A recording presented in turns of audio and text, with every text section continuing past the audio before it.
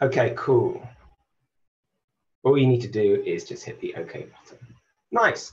Okay, guys, so let's talk about mindfulness a little bit by way of introduction. So why might we practice mindfulness? For me, there are many ways to answer this question, but we only have so much time, so I'm going to mention just a couple of them. So first up, for me, it sharpens up the most important tool that we have. So have a think about that. What's the most important tool or skill that we can develop in our lives that the mindfulness works on? I'll give you the answer.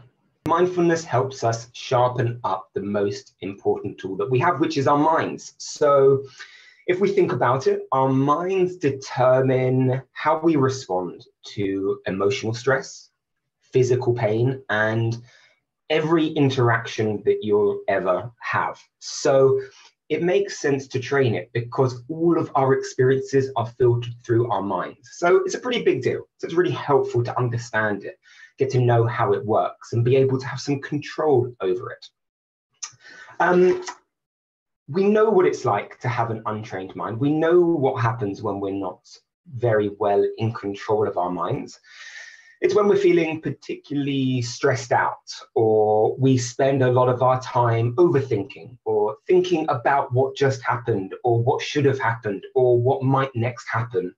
Or we spend to think about all the things that we need to do, or should do, or want to do, or haven't yet done. And we spend very little time actually quite balanced and centered and present. So mindfulness helps us with all of these things. I think I'll stop there. I think we'll do one benefit of mindfulness today, and maybe we'll turn this into a bit of a series, and we'll kind of go through my top 5 reasons I have. Maybe we'll do that first one today. But that's a pretty big one, right? Absolutely every experience that you have is translated and filtered through your mind. So it's really helpful if we get to know it and understand it and decide how to use it best. So what we're going to do now is move into a short meditation practice. And like I said before, you don't need any experience to follow along. You just listen to my guidance and go from there. This is always a good opportunity at this point. If there's anything that's nearby that might be distracting, now's the time. Pop it onto airplane mode or turn notifications off. Any work that's nearby that might appreciate being taken off the desk in front of you, that would be a great idea. And of course, don't worry, distractions happen, things come up. If someone walks into the room needing your help with something, it's okay. But there are certain things in our environment that we do have some control over. So let's just do that. And this practice we're going to do works on paying attention to our breathing. And maybe afterwards, I'll talk a little bit about the reasons that we pay attention to our breath quite a lot as a foundational mindfulness practice and what we can learn from it. But let's have the experience first and find out how you have it. And then maybe I can talk a little bit more about it. How does that sound, everybody? Can we get some thumbs up if we're up for it? We've got some nods, we've got some thumbs up. We can get a little like that. All right. No, maybe not that far. That's too much for everyone. Okay. So let's begin, as I always like to. Let's just wake the body up, particularly if it's been sitting down for a long time all day. Let's just give whatever would appreciate a gentle massage, that tension, maybe a little stretch. And we're just starting to, as we do this, move our attention into the sensations in the body. We usually have our minds focused on so many thoughts that pass through it. And that's okay. That's good and helpful, but we're going to move into a different form of experiencing the moment now. And that's paying a little bit more attention to what's going on in our moment-to-moment experience in the body, the sensations that we find, and see how that affects how we feel and think and exist. So once we're happy that we've given the body the little stretch that it would appreciate, we're just going to find a way of sitting that feels comfortable. Comfortable, yet also quite awake and alert. So that might mean we have our feet planted firmly on the floor in front of us. The back is quite nice and straight. The hands are in the lap or on the knees. And then we can just, if it feels comfortable, allow the eyes to gradually close shut. And as we do this, as we allow the body to settle and close the eyes, it's a bit of a signal to our mind and to our body that we're starting to settle in, to paying attention to how things are in this moment. We can give a little bit of a break to our thinking mind. In this space, there's nothing we really need to achieve or do. Like in other parts of our lives, we can just give ourselves permission to be, to settle into the moment.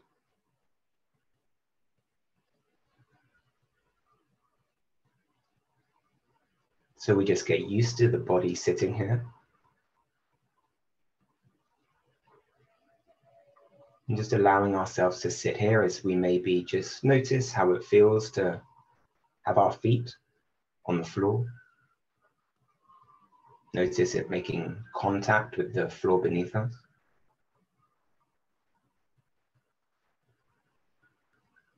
And having a sense of the body sitting here in the chair.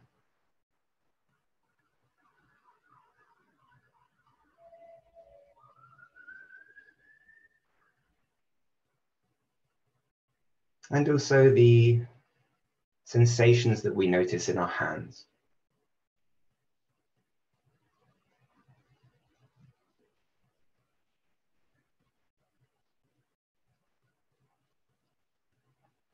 And then zooming the attention outwards and becoming aware of and having a sense of the whole body sitting here. Having a sense of the outline, the shape of the body, the space that it occupies in the room that you're sitting in.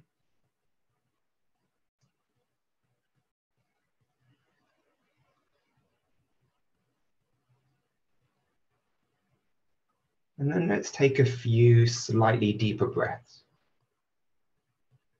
So we allow the oxygen to come in fully into the body, in through the nostrils. And then the exhale, the out breath, is long and slow and deep. And just repeat this a few times, bringing energy into the body as we breathe in, and allowing the body to soften and settle as we breathe out.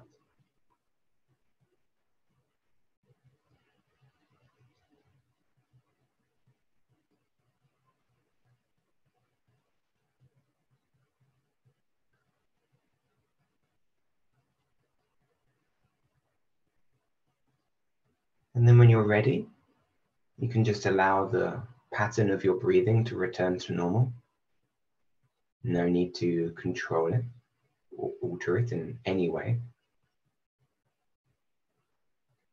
But just taking your attention now and placing it down in the belly, in the abdomen.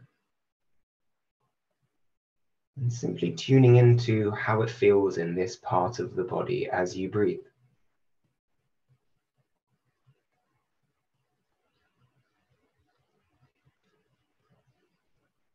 You may wish to place a hand or two on the belly to feel this a little bit more fully, if that seems helpful.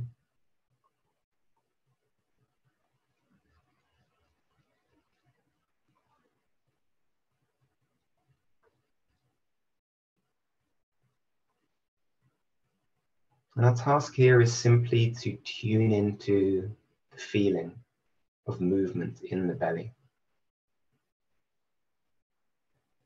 We'll notice as we do this, we'll probably start to have some thoughts about this practice, or some visual images will pop up, or we'll just get distracted by other things. And if this happens to you, just know that it's a good sign. It tells you that you're human, because this is what our minds do. When you notice your mind has gone elsewhere, you simply notice where it went. And without any harsh or critical judgment, you just bring the attention back again, time after time, to the movement of the belly as you breathe.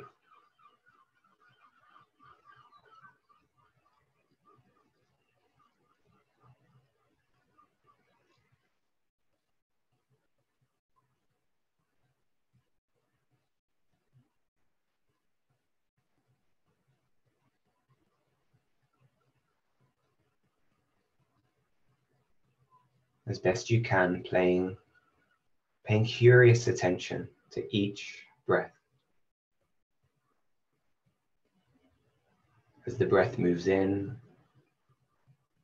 and pauses briefly before turning a corner and breathing out. Before pausing briefly and breathing in, and noticing how this cycle happens all by itself, naturally, without you needing to do anything.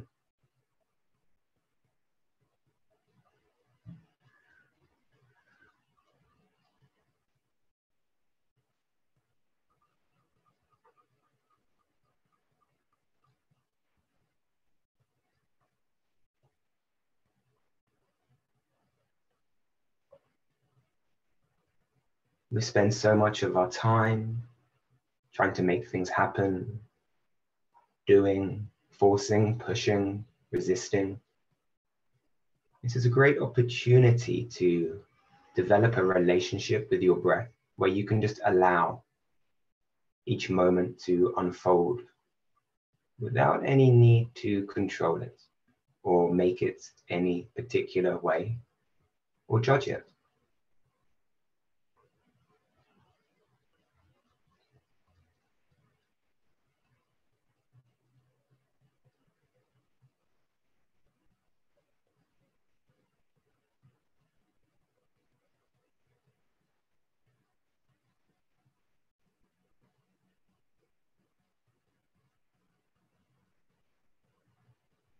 And know also that if at any point things feel a little bit too uncomfortable or maybe a bit overwhelming, know that you always have a choice.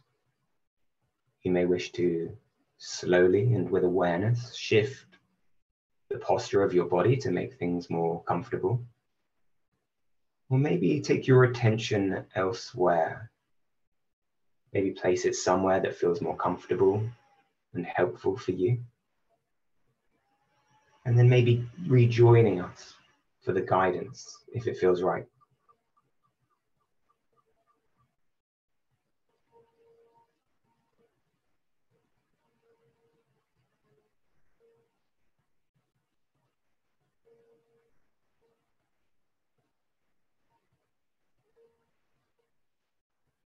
And we can also notice how the breath feels.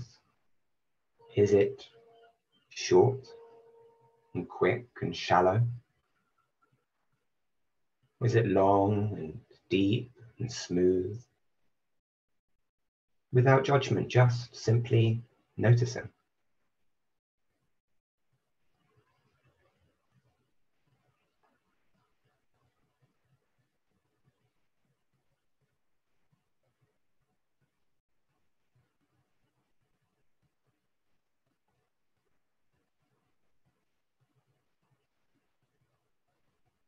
Maybe noticing if there's any tightness or tension in any part of the body.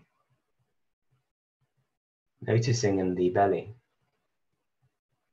And just allowing the breath to move into it, to open it up and relax it, to allow yourself to breathe easily and fully.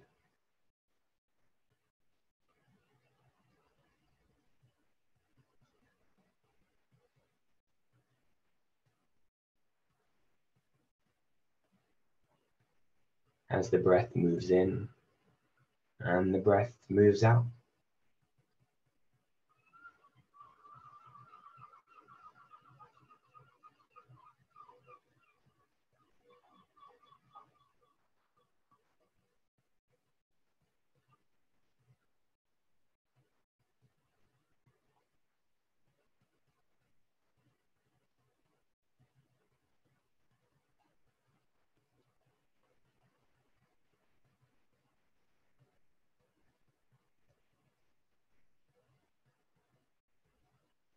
it may be helpful to know that whether you find this experience really relaxing or enjoyable is less important than simply being aware of the experience that you're having while you're having it. We do this practice to become intimately familiar with the sensations in the body, with the thoughts that run through our mind, and with the emotions. So our task is simply to come back time and again to our breath each time it gets distracted.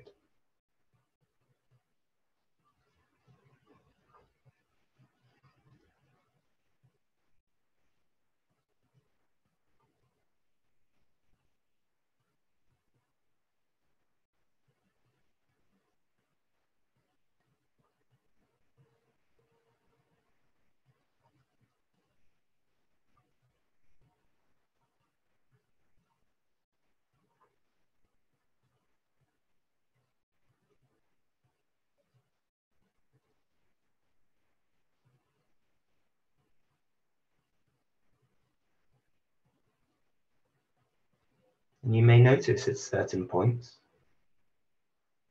a sense of peace or joy, and at other moments maybe a sense of frustration or impatience. Some moments your mind may feel quite focused and still, and others like there are thoughts running through it quickly. Whatever your experience, we're here to simply be aware of it and then come back again to the breath.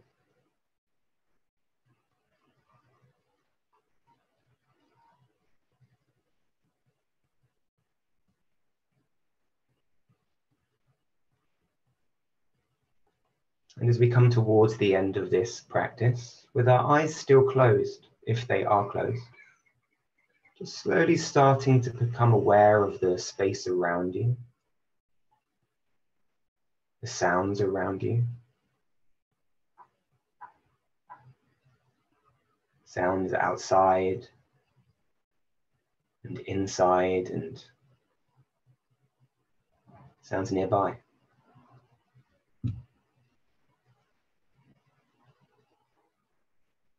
And then becoming aware of the whole body once again, the feet on the floor, the body in the chair, and the hands in the lap. Slowly starting to wiggle the toes a little bit, and push them down into the floor. Wriggling the hands and the fingers.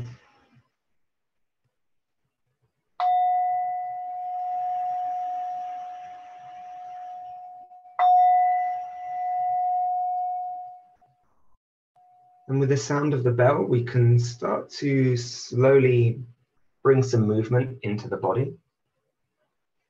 Just like how we began, a gentle stretch or massage, whatever would be most appreciated.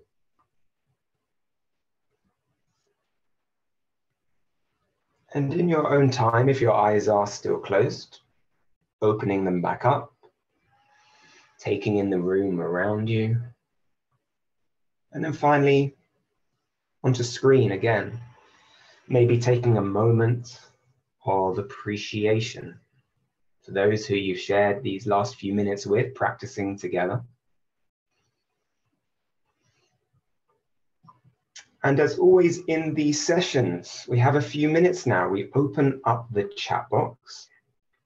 So let me do that. And it would be really interesting to know, as always, what your experience of that practice was, how it felt, or what you noticed. What did you notice about your breath and the sensations that you found there? Was the breath slow and deep? Was it shallow and short? Or did it change?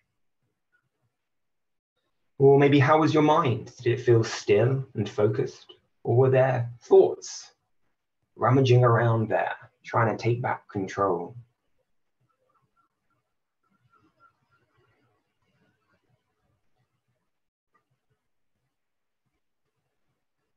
Maybe you'd like to let us know how you feel now. Is it any different to how you felt when we began the practice?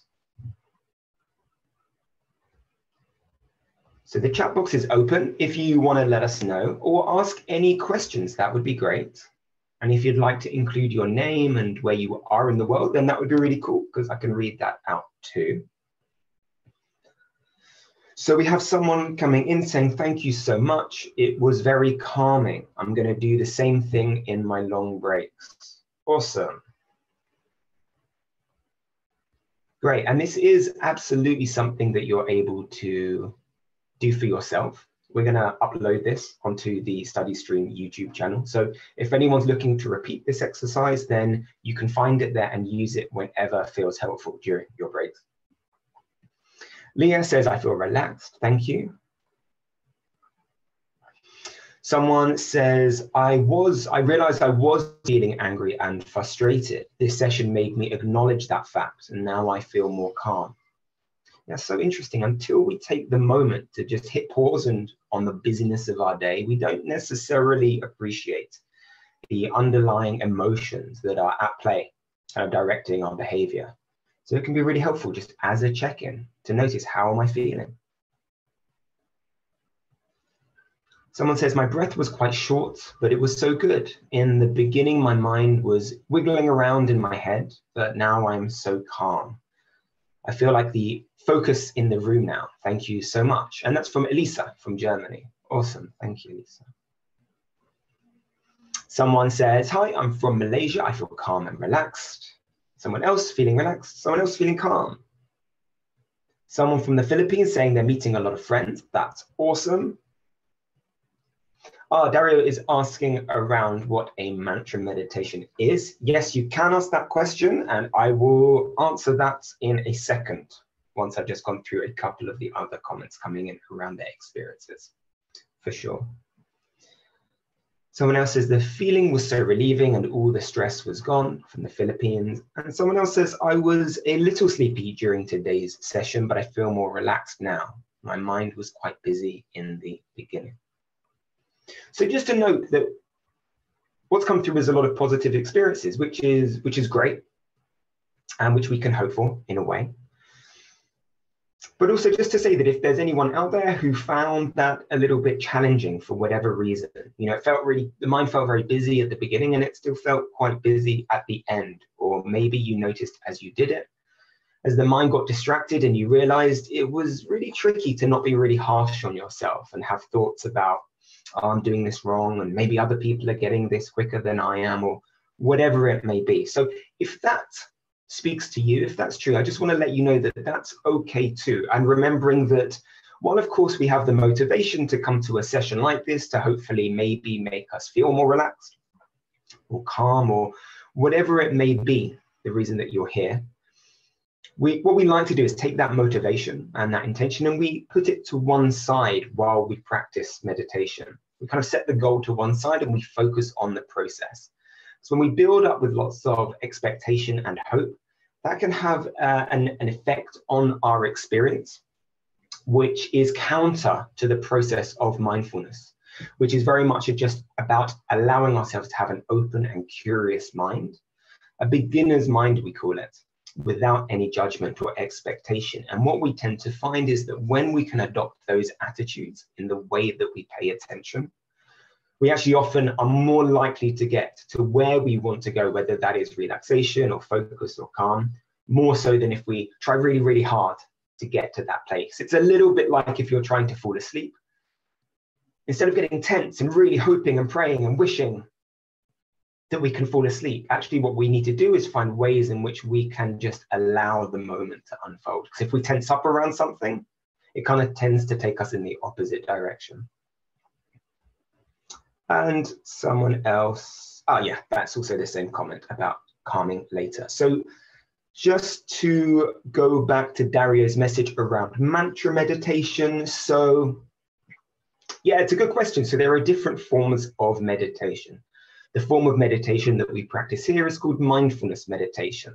And the way I define mindfulness meditation is about tuning into what's happening in your present moment experience, both around you and within you, with open curiosity and radical acceptance. So that's a bit of a wordy definition there, but the way in which that's different to something like a mantra-based meditation, the priority with a mantra is a little bit more in terms of clearing the mind, to focusing on a single point of attention to the exclusion of everything else. We repeat a mantra, so all of our attention, all of our focus is taken up from that.